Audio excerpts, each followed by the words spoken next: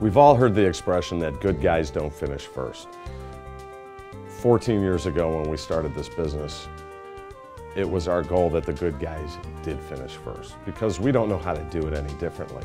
All we really know how to do around here is get up in the morning, do what we're supposed to do, and then go back to our families and get up and do it again the next day.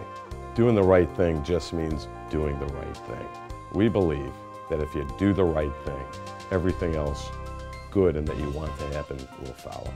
You know, I'm not sure that's something we can actually teach to a person. We can tell them how to properly clean a restroom. We can show them how to properly clean carpet. Can we teach them how to have integrity and be honest? You kind of need to have that before you come here. As the CEO of Belfour, our parent company, always says, and it's very true, we do the right thing even when nobody's looking.